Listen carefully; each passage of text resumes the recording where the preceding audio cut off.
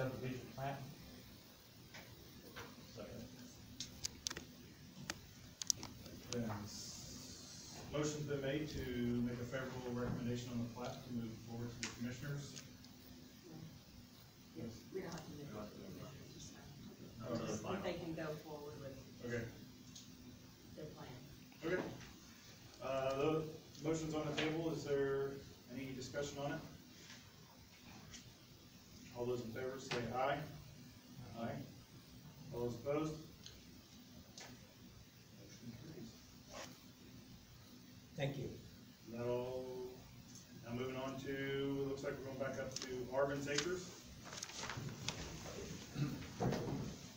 Jeremy, you wanna give us the report on that, please? Sure.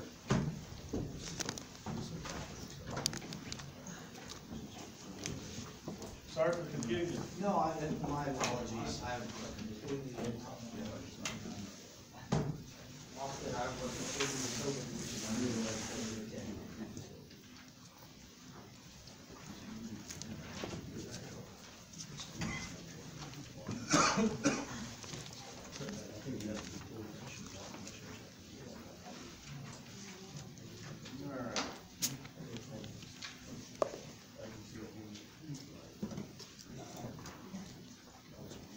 Yeah, it's not this guy. It's not subdivision. Oh, I don't know, but it never has been. You're getting too. The commissioners rule on that? No. No.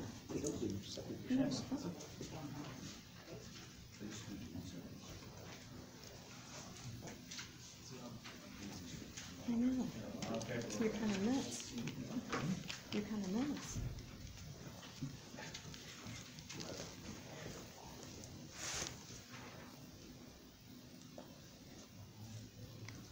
Okay. Petition to rezone the property located at 7272 North, 800 West was applied for by Todd and Anita Hoshaw. The parcel is located in section 26, range 2. It's currently zoned ag. The petitioners request the property be rezoned to B1 business, general business, as the owners plan to open a winery to manufacture and sell wine on the premises. The change in zoning will bring the property into compliance with the intended use of the property in the Carroll County zoning ordinance.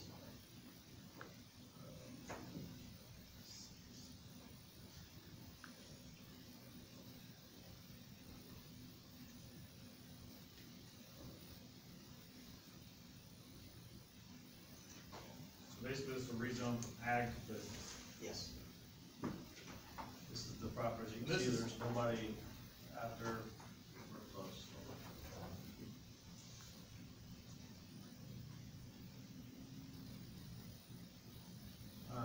One thing before we get started, one thing that I would recommend, just on my end, would be,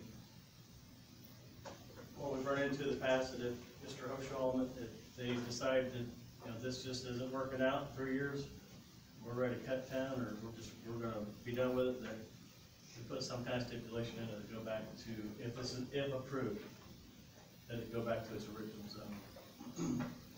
That's all I got, right? What? I mean, we can look at this over, but what, if it's gonna have, if it's already zoned ag and they're gonna be doing a vineyard, and they're gonna have a tasting room, that's basically agritourism, in a sense. What? It's agritourism in a sense, because it's a vineyard, so that's ag. But then they're gonna have, the only reason why we're doing When you sell it on premises, correct? How many gallons of wine can you produce on that, your 2 grapevines there? We're gonna be able to do, well, we're planting more Concord grapevines, 60 more plants. We're gonna plant 60 Traminette plants and 60 Vineyard plants on the property, on the north side of the property. The majority of our produce, we're gonna be purchasing from 218 Market. So our raspberries, blueberries, and then. Okay, so you're not growing all of No. No, and that's one of the things I was gonna say, is that if everything was being grown on the property, that's a different, that's different. Yeah, that was my understanding when I It's, talked to you're him. partially buying it from a different vendor, so that takes it to where it has to be. You're doing so. business, correct? So you're gonna be growing grapes, but you're also gonna be bringing grapes in. We'll be bringing grapes, raspberries, blueberries in, Yeah, and then yeah. we'll be manufacturing our own honey. We're gonna do meads as well. We're gonna manufacture our own honey and then buy a portion of our honey from Steve Altman at Weezy. Was that what you was getting at, that you thought everything Yeah, was I being mean, grown on the? I'm kind of, I don't understand why we gotta change it to. Because not everything's being grown on the property. And that's what the ordinance states, that if everything is grown on the parcel, you can keep it as a special exception, or, So I'm assuming if you had 100% of business, you're gonna be purchasing and reselling 60%. Yes. Okay. Do you see where I'm getting at, Cameron? I mean, I just, that's, I see you what want to you're. explain, Cindy, if that's.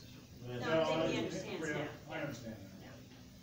Well, I was telling him, when they first started, you weren't even talking about planting your own Uh-uh. grape. No, Right, we were and that's originally kind of- only going to have right. our own honey on site. Right, so that's kind of where we started, Yes. but then you branched out, which I think is an excellent idea.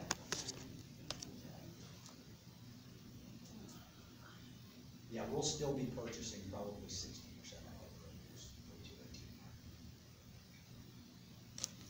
So you're gonna be working with 218, like, Yes. Yeah, we're trying to keep everything that we're doing for the business local. I'm working with Alan and Rena at the art gallery. Rena's gonna be doing paintings and renditions for the majority of our labels. We're trying to promote local history okay. through the winery. So our wines, we're gonna have a Heartland collection that on the front is gonna have a picture of Charles Carroll. And then our mead's gonna be named Charles Carroll Mead, and then we're gonna give the history on the back label of the local event or the local personage that we're promoting. So Alan's doing photographs for us, Rena's doing art renditions. We're gonna be working with a local print shop to manufacture all of our labels, and then we're buying anything that we don't produce from here. What about the meat? We're gonna meat. We're gonna have our own honey, and then we're gonna buy honey from Steve Altman. I think he's in White Plains. I'm not He's at sure. the end of 900. I believe he's just across the border right now. That's who we bought our We hides. have not got any complaints or phone calls. Actually, the only thing we've gotten is just out of the was good feedback. So what is your stipulation, what are you thinking for passing? Just that if they pick up in 4 years and say, just, it's not working out, we don't wanna run into what we just had on 18. Especially- So you can the board can put a stipulation in that if the business doesn't go and they decide they don't wanna do it anymore, they sell the property, it goes back to its original zone. So that's- Or if they want to continue to stay there with their home, but they want to discontinue the business, they would have to Right. have it. Is there an expense of Tax that? bill. Expense of what? You get to refile a permit, I don't think they'd have to reapproach the board with it. If you guys put the stipulation in, it would they have to come to a hearing to express that, or? Well, they'd have to go with front of commissioners to take it out. To get it, the final approval, yeah. I was just, what happened on 18, we don't want that. You're trying to be proactive in a sense. is what I'm Correct, saying. so I hope they're around forever. I mean, No, I think it's a great asset to the county, I think a lot of people are gonna like it, and I think they're gonna be successful, they're already putting a lot of time involved in, so I certainly hope it lasts for hundreds of years, in the event that it doesn't. They're planning Yeah. on reaping the benefits also. I It's get for the protection. stipulation, I just don't know who's gonna be financially responsible for committing it back to. The home, You know, they would the. come We're back trying to and make it, so they only spend $200 and spend 6 weeks to get something. For a meeting. Like these other people, you know, and. So you're they saying say, that- hey, we'd like to take this back, and they say, okay, we'll do Well, it. they have to approach the board to get it back to its original zoning. I don't think we should put a fee in there if that's something we're gonna make as a stipulation. I mean, that's it, I mean, that would. I'm okay with it, I'm just thinking about it, it's like, who's gonna be liable to. Sure. And then there's, of course, after you, the board would say here, and then it goes in front of commissioners to go back to discussion. So the $200 meeting to get it back to it, so I would say that, that be waived, because we're requesting that. That's just my, your guys, or the board, that was just something that I come up with for our previous meeting we had on 18. I do have a question. Sure. That's a lot of farm ground around there. Yes. Who farms that? Denise Craig owns the property behind us. I'm not sure who owns across the street now, because that was for sale this year, and we don't know if it's sold or not. Yeah. So that'd be Kraus. if it's Kraus Kraus farms everything around Kraus us, and they actually Kraus farm my farms mother-in-law's land as well. Have you talked to them about the fact that you're putting vineyard, because I'm just afraid of drift and sensitive crop, and have you registered your property with Drift Watch? No, we have not. You need to probably do that, like, you need Before to we do do that. any of the planting. Before you. Yeah, before you do anything, register that with Drift Watch, and you need to get a hold of Kraus and let them know that you're gonna have sensitive crop there. Okay.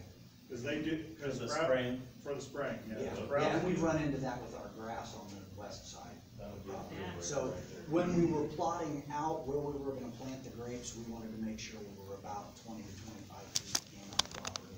And that's great that you're doing that, but still, You get wind. you get You're gonna need wind. 150 foot zone. Yeah, Okay. There's That's some good to know. very volatile pesticides. and that, Kill that's, it.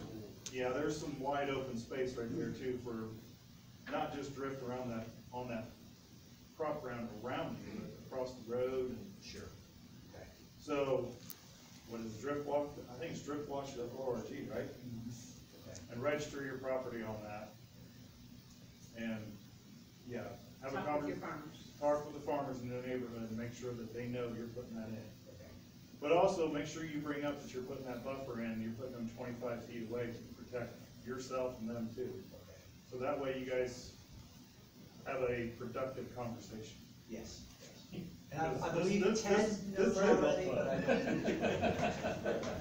Is that a politically correct way of That's saying not that? politically right to put that, because it could be a train wreck.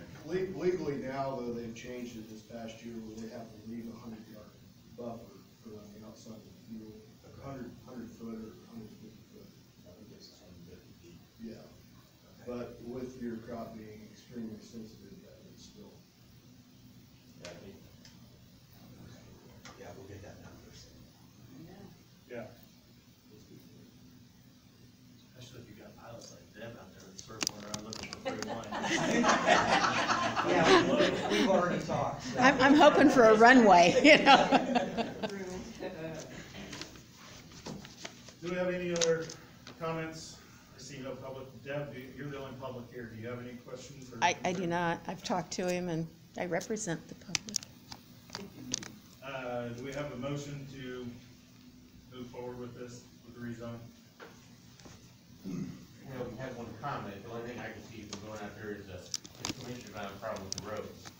The road out there is not very stable this time of year. It is a gravel road, yes. And as long as the commissioner don't have anything, and he's far enough away from everything, if the two farmers don't have anything to do with it, and the commissioner is okay with the road, but the road is really soft. I was out there this morning, very soft. Yeah, it's really soft, and My they don't have any white trouble, car I don't know how anybody doesn't- else would have any problem with it. Yeah.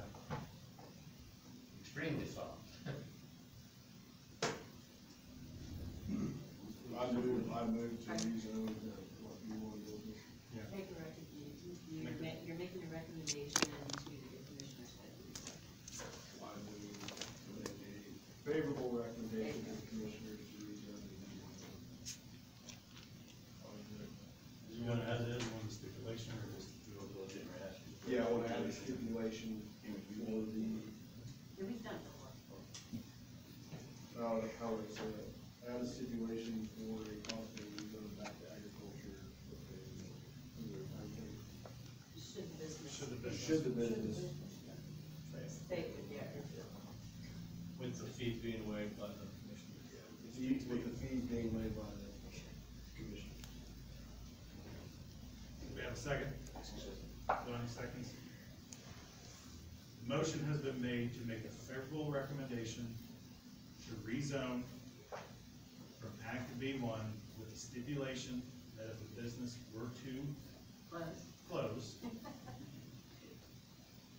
the zoning would go back to agriculture zoning, with the fees being waived by the commissioners. Is that correct? Yeah. All those in favor say aye. All those opposed? Driftwatch.org. I will do it first thing in the morning. Thank you so much. I have one more, the commissioners, this is the final approval. Okay, So, that is, Monday. Monday, okay, Monday, right? Yeah. 9 o'clock in the morning, I'll get on the agenda tomorrow, okay. and then I'll give you a call and let you know what time I got in. Because if we're at the very Same end, room? it does be here at 9. Same room, yep, Okay. yep, Monday morning, so All right. I'll get in touch with you tomorrow. All right, Okay. thank you. Yep, thank you. Thanks, everyone. Good seeing you. You too. Cameron, your report. Month of January, we had, 4 new homes, 16 permits. 13 site visits, compliance certificates issued with 6. We did 3 new 911 addresses. Camp Company did some changing around out there, some buildings, a couple new ones went up, took a couple down. And of course, we had the variance exception request too. So, another busy month, Lori was busy in the office, getting a lot of phone calls. So this one, a lot of stuff that people's kind of still teetering on, should they build, should they not build, with the way the economy is, the way lumber is and all that. So we're keeping busy and juggling around all. Right now, we're watching the river.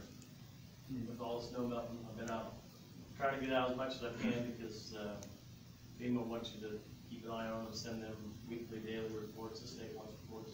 So we got all those gauges that we have, and then also they want eyes on it too, so far so good. All I got. I have approved Cameron to take the flood training. Yes, The flood, you started last year and then got shut down because of that. if they do it. Right now, the NFA just, they're throwing out some possible dates. They recommend that you take the course twice before you test. They really don't even want you to test unless you take a pre-test, without taking the course twice. So they put it on for free. And that course is at the NFA, the National Fire Academy. Right now, they've got 4 dates set up, and honestly, I don't know that any of them's gonna go, but they at least are giving us an opportunity to put our name in if it does happen, so.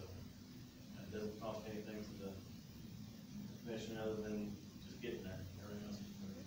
So hopefully it happens, you know, it might be booked by now, because there's a lot of people on the waiting room. We'll see. Cindy? Just basically following up with Cameron, any questions? I sent out a couple of letters that would follow up on what we've written on the flood zone issue that keep ignoring the requirements. So, One of the new structure that was built with no, communication with the area plan at all. It's a brand new pole barn that looks like they'll be ready to move in. So, River? State Road, old State Road 25. Just past Trailhead Park. So, no permits, no drainage permits, no nothing right in Carver. So we sent them a letter, didn't get any correspondence, so, I sent you the, something as well. So we'll see if we can get in touch with them. I've made several attempts to get in contact, showed up, and there's nobody there, so. on the one up on the rivers from back in 2018. Right? Is that the one where they're selling it? The one for Rivers, they're trying to sell it and they end up finishing the basement, Yes, yes, yeah, which, not done according to the requirements. yeah, Doug Wagner did an inspection and you can't, on a basement in a floodway or flood zone, you can't have electricity, the excess space below is meant for storage only. And there was a letter sent, when everything's finalized, they'll get the wording on that. One of the pictures on the website depicted electricity, a bathroom, the vents were actually blocked. So if it was a flood today, the vents would not be in working condition, so that's being addressed now, before they can sell the home. Great, any concerns from the board? Fairly productive meeting. Motion to adjourn?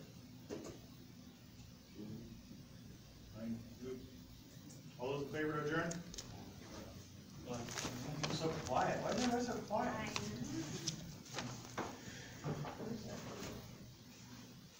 Donnie, Jeff wants to.